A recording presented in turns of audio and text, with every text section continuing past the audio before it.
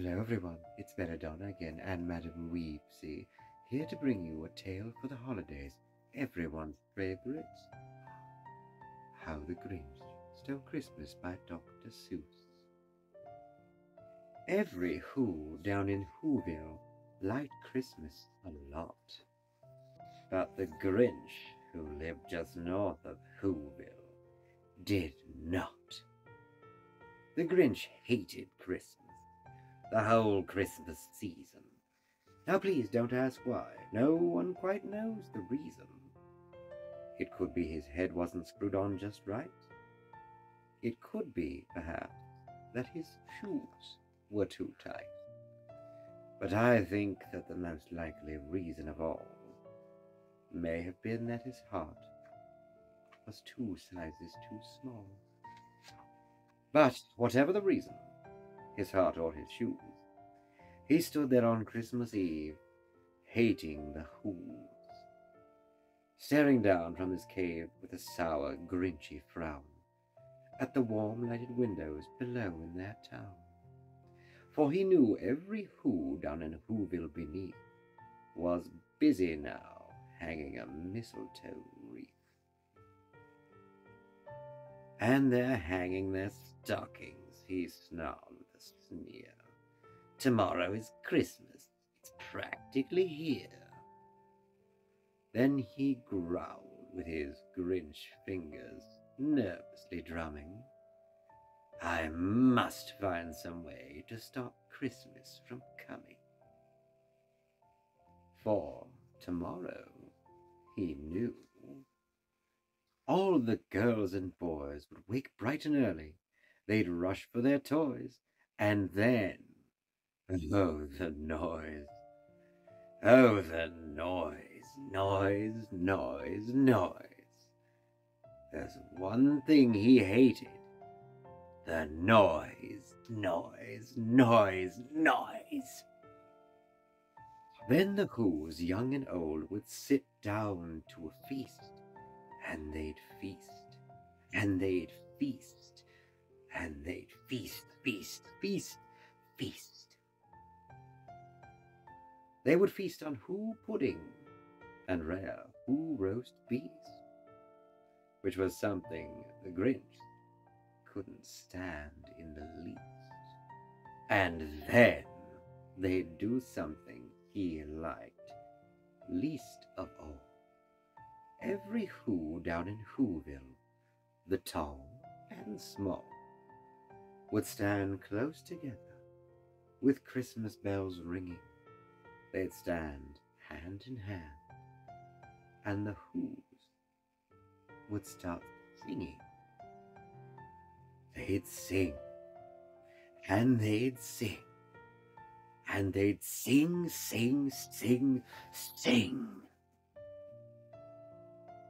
And the more the Grinch thought of the Who Christmas sing, the more the Grinch thought, I must stop the whole thing. Why, for 53 years, I've put up with it now. I must stop Christmas from coming. But how? Then he got an idea. The Grinch got a wonderful, awful idea. I know just what to do, the Grinch laughed in his throat. And he made a quick Santa Claus hat and a coat. And he chuckled and clucked. What a great Grinchy trick! With this coat and this hat, I look just like Saint Nick. All I need is a reindeer. The Grinch looked around. But since reindeer are scarce, there was none to be found. No, the Grinch simply said, if I can't find a reindeer, I'll make one instead. So he called his dog Max. Then he took some red thread, and he tied a big horn on top of his head. Then he loaded some bags and some old empty sacks on a ramshackle sleigh, and he hitched up old Max. Then the Grinch said, "Giddy up," and the sleigh started down toward the homes where the Who's lay a snooze in their town. All their windows were dark, quite snow filled the air. All the Who's were all dreaming sweet dreams without care. When he came to the first little house on the square, "This is stop number 1, the old Grinch Claus hissed, and he climbed to the roof, empty bags in his fist. Then he slid down the chimney, a rather tight pitch.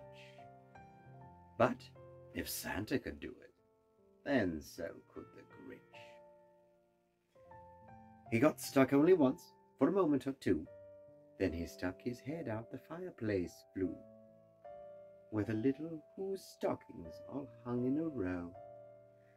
These stockings," he grinned, "are the first things to go."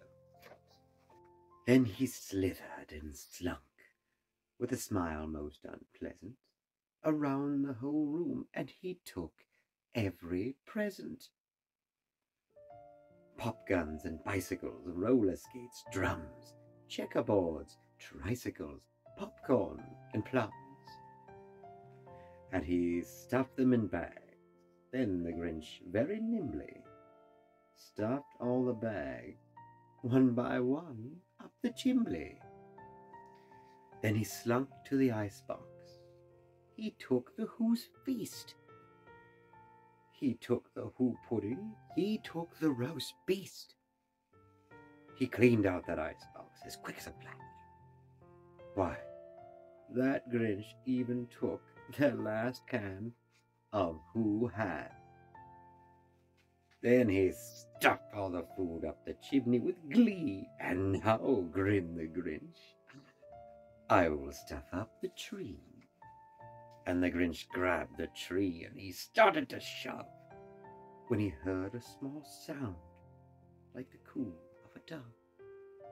He turned around fast, and he saw a small Who, little Cindy Lou Who was not more than 2. The Grinch had been caught by the tiny Who daughter, who'd got out of bed with a cup of cold water. She stared at the Grinch and said, "Santa Claus, why? Why are you taking our Christmas tree? Why?" But you know, the old Grinch was so smart and so slick. He thought up a lie, and he thought it up quick. "Why, my sweet little tot," the fake Santa Claus lied, "there's a light on this tree that won't light on one side. So I'm taking it home to my workshop, my dear. I'll fix it up there, and then I'll bring it back here." And his fib fooled the child, and he patted her head, and he got her a drink and sent her to bed. And when Cindy Lou Who went to bed with her cup, he went to the chimney and stuffed the tree up. Then the last thing he took was the log for their fire. Then he went up the chimney himself, that old liar. On their walls he left nothing but hooks and some wire, and the one speck of food that was left in the house was a crumb that was too small for even a mouse. Then he did the same thing to the other Who houses, leaving crumbs much too small for the other Who's mouses. It was dawn, all the Who's still abed, all the Who's still a snooze, when he packed up his sled. Packed it up with their presents, the ribbons, the wrappings, the tags and the tinsels, the trimmings, the trappings. 3,000 feet up the side of Mount Crumpet, he rode with his load to the top to dump it. Pooh, pooh to the whoos, he was grinchiously humming. They're finding out now that no Christmas is coming. They're just waking up. I know just what they'll do.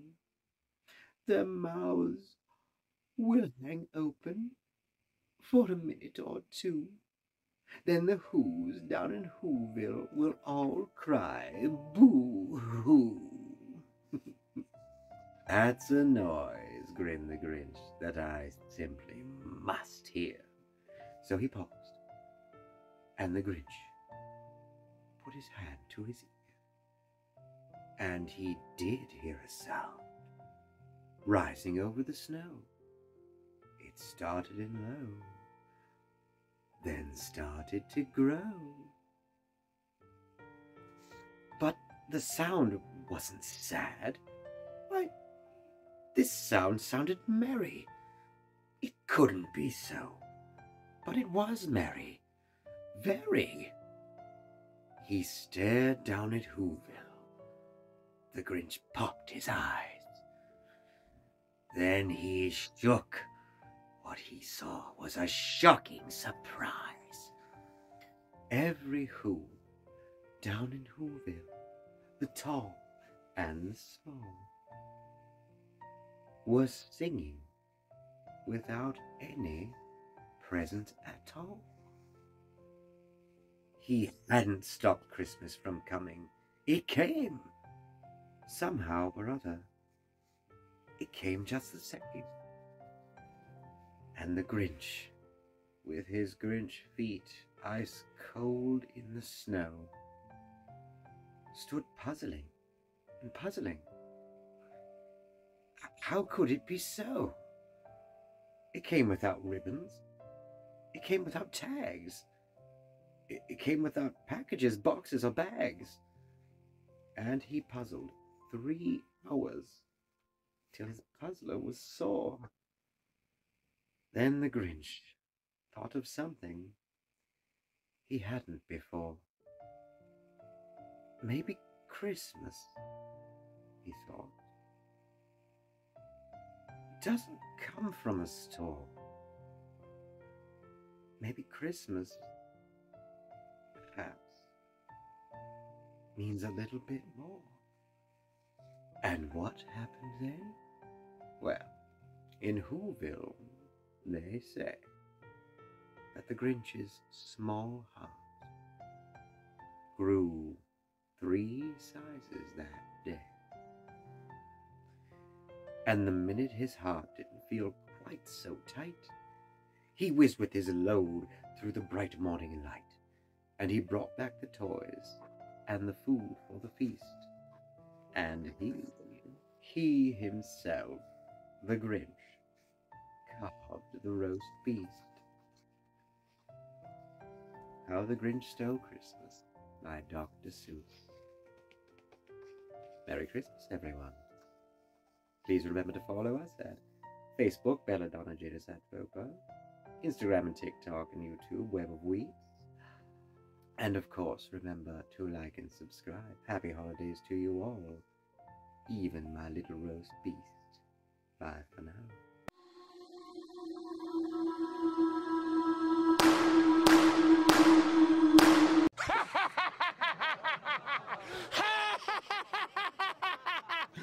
Cheer up, dude. It's Christmas.